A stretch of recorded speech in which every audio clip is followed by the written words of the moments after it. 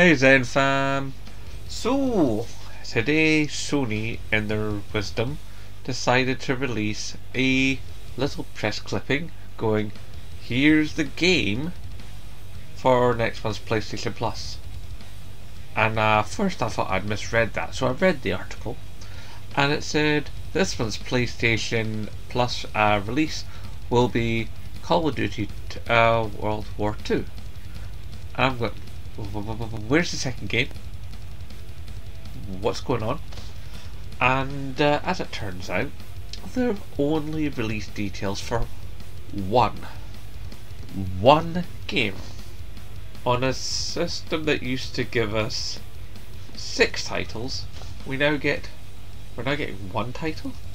Occasionally sometimes we get 3 when they've gotten a bit generous and given us a PlayStation VR title as well, but for quite some time now it's just been 2 PlayStation 4 titles.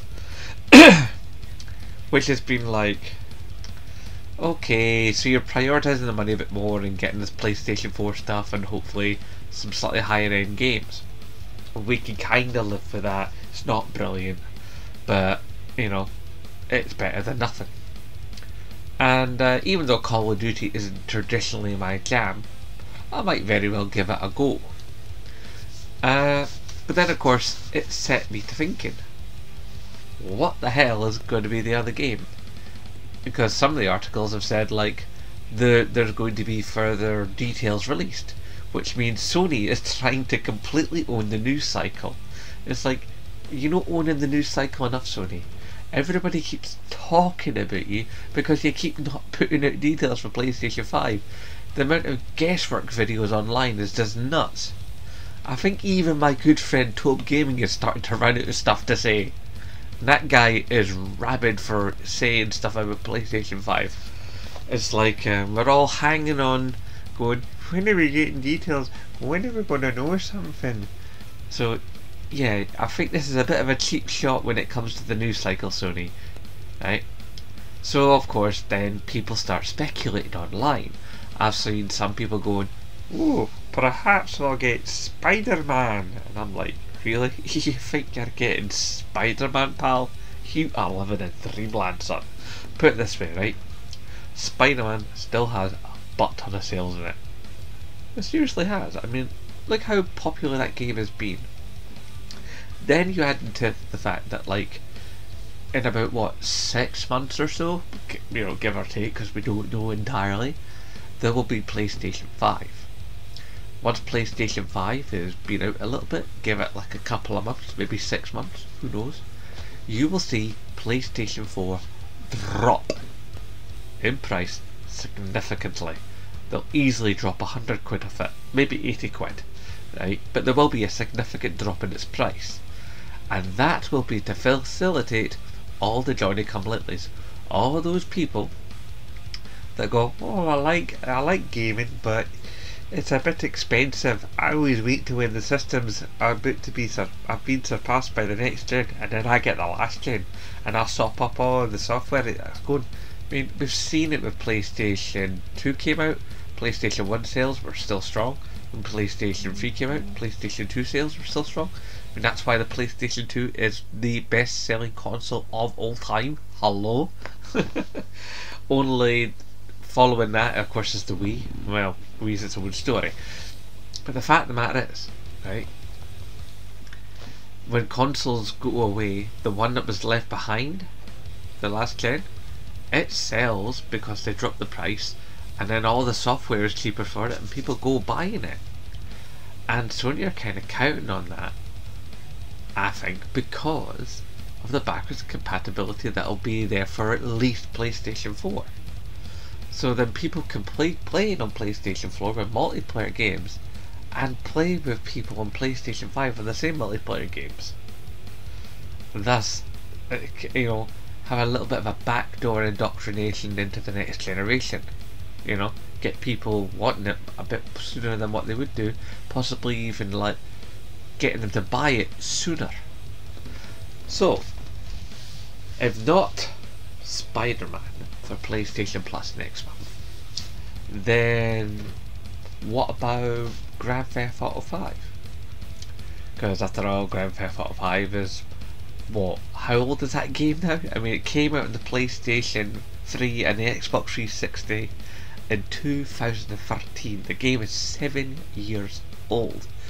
And then now, of course, not long into this gen, we got the refresh on Xbox One and PlayStation 4. And then a little while after that, we got the PC version. So they're always doing it. The only thing they've not done is stick it on the Wii. You know, stick it on the Switch. That's the only thing they've not done is stick it on the Switch. I don't think the Switch can handle it, to be fair. And I'd hate to see the loading times. I think they're bad now. Oh god. But here's the thing, right?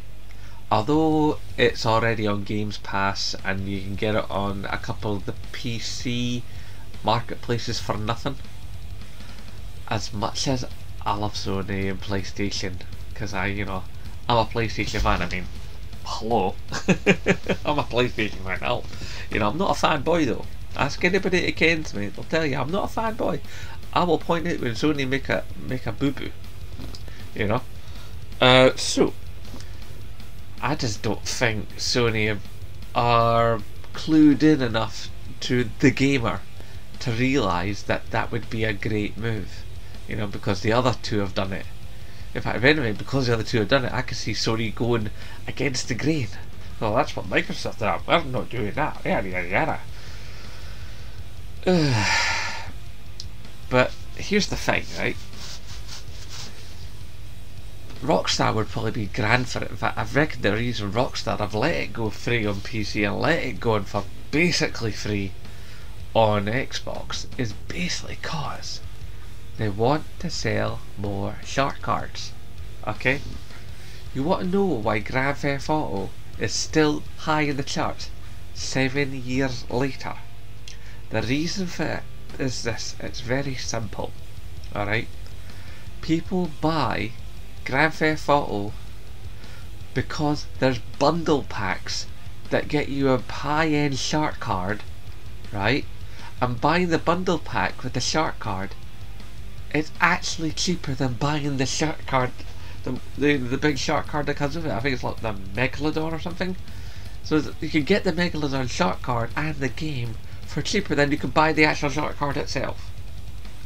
Because they want to keep themselves in that sales, because they've made oodles of money. I mean, literally millions and millions of pounds or dollars or whatever have been made by Rockstar with Grand Theft Auto 5. Not because of the single player mode, because of that multiplayer mode, because of those shark cards, because of the whales going out there and spending the money, and teenagers getting hold of mum and dad's credit card and buying shark cards so they can have a gold-plated jet and blast honest players off the map with an orbital cannon. That's what's going on. I mean, you have to remember, right? In Grand Theft Auto, you never actually really own much of anything. You own your cars. That's it. You don't own your apartment. You don't own your casino apartment. You don't technically really own your businesses. They're all rented. The mechanic, he's on a salary. The apartment, you rent that. The clothing, yeah, you buy that. But note the prices of something as simple as a t-shirt in Grand Theft Auto. Please.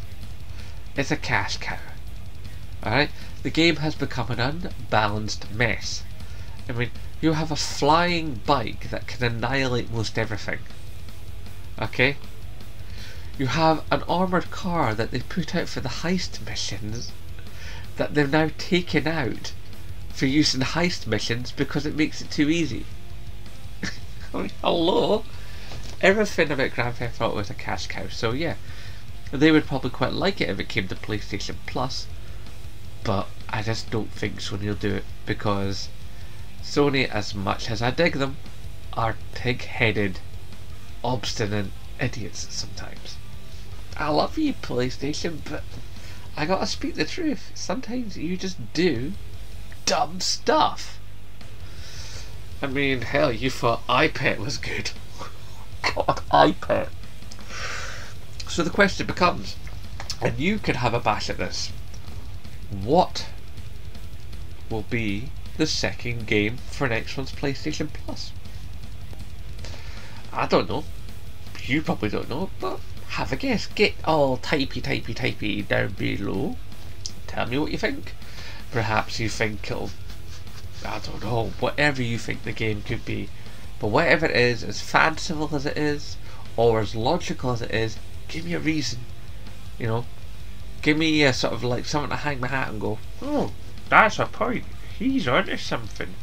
You know, whichever one of you guys might be in the comments and going, aye, I think it's this game, and here's my reason why. Go for it.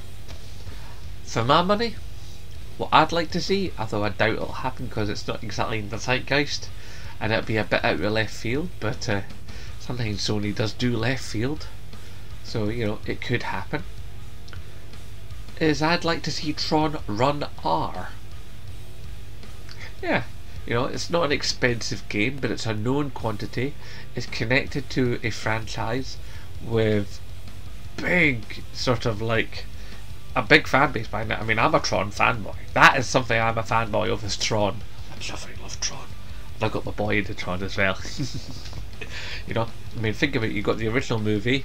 You've got like all the various video games for the years, alongside Tron Run R. You've got the Uprisings animated series. You've got the Evolution movie. It's like it's a big property, and it's a Disney property. So it's like there's always money in Disney. So you know it could be Tron R, and I would like it to be, because I remember playing that demo to death. I chuffing loved it.